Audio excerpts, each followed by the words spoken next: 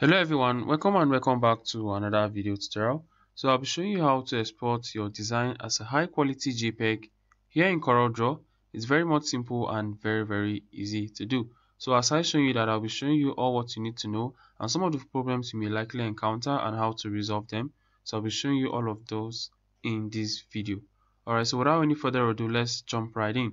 Alright, so this is a design I did for a logistic brand. So I'll be using it as a case study for this tutorial. So this is the design we have. So you have to make sure you group your design. So you highlight everything, then group Control G or Command G if you're using a Mac. Alright, so once that is done, you have to head on to exporting your design. So there are different shortcut keys and ways to export. You can use the shortcut key Command E or Control E. So whichever one, then you have this box here. Alright, so you can come to the menu bar under File, then you go to Export. Alright, or you can come to this area, then you select Export. So I prefer the shortcut key Control E or Command E if you're using a Mac. Alright, so you have this dialog box here. So this area is to select the file destination where you want the file to be exported to.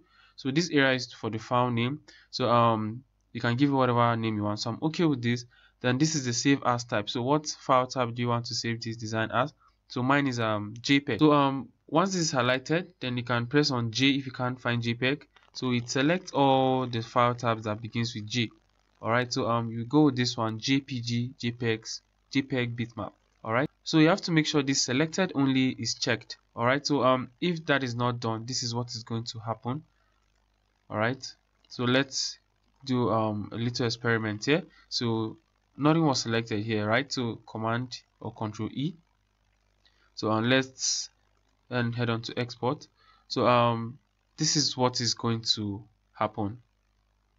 So you're going to have two of these designs, but this is not what we want. We just want a single design. So that is the essence of taking that selected only.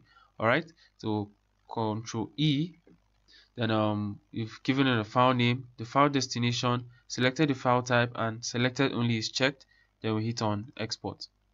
Alright, so we have it here, the export dialog box. So if you can't find this export dialog box, I have a video in the description below on how to locate the export dialog box here in CorelDraw. It's very much simple and easy to do.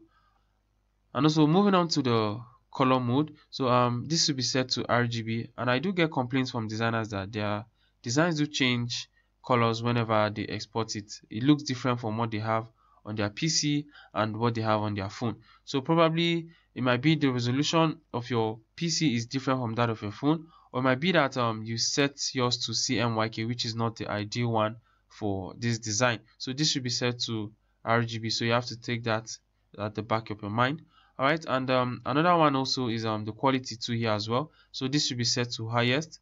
Alright, and I do get complaints from designers that the quality or their designs get blur whenever they export it. So this might be as a result of using low quality resources for your design.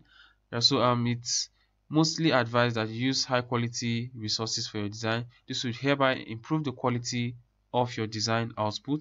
Another way to improve your design quality is to increase the resolution. So by default this is set to 300, so I increase mine to 400. So when it's at 400, the size is 2.06 MB. So to increase the resolution, so you can just highlight this and put whatever resolution size of your choice.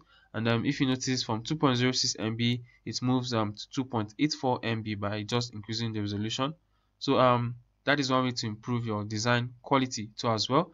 And also in some cases, some designers do complain that they have or they might see a blank interface. This might be as a result of making use of a large size for your design. So it's always advisable to use smaller sizes for your design. So you have to take that at the back of your mind. So guys, that is it on this area. So once you're done, you click on OK, and your design is being exported to the file location. So I'm checking the file location here. We have this design here, so double click on it, and this is what we have here, a high quality exported JPEG file. So guys, that is it on this video. If you found this video helpful, do how to hit on that subscribe button, turn on the post notification bell to get notified whenever I upload new videos, and don't forget to like, share, and drop a comment, and let me know what you think about this video. Thank you for watching, and I will see you on the next video tutorial.